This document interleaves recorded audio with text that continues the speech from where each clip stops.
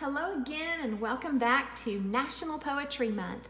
Today I'm going to give you a strategy for brainstorming some topics for those moments when someone says write a story and your whole mind goes blank. So here's the strategy. This is called the I Remember strategy, and it can develop into essays or poems, any type of writing where you want to be creative and you've got to have some great ideas. So what we're going to do is we're first going to gather a timer, your journal, and your pen, and write I remember with an ellipsis, which is 3 dots at the end of those 2 words. You're going to come up with as many sentences in 2 minutes as you can to complete I remember. And so no matter what happens, you keep looking at your paper. You don't take your eyes off of your paper, and your pen has to keep moving for 2 whole minutes. And then we'll repeat the process after we choose one memory. So I'm going to pretend right now that 2 minutes have elapsed and that I've completed the I Remember strategy. I'm going to set my timer to the side. And these are the memories that came out in 2 minutes, okay?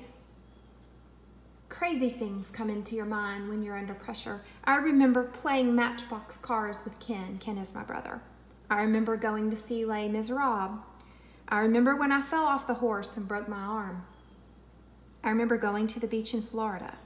I remember that time you got mad about eating squid. I remember when we got engaged.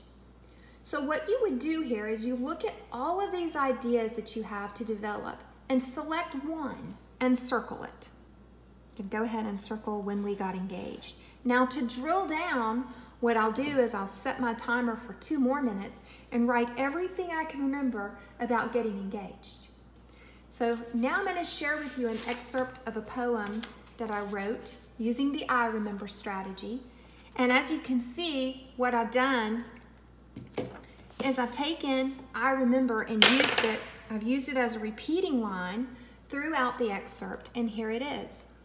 I remember the Valentine's date to see Gordon Lightfoot in concert, finding a smashed trinket ring in the parking lot, probably a Cracker Jack surprise, tucking it in my pocket, humming Rainy Day People all the way home.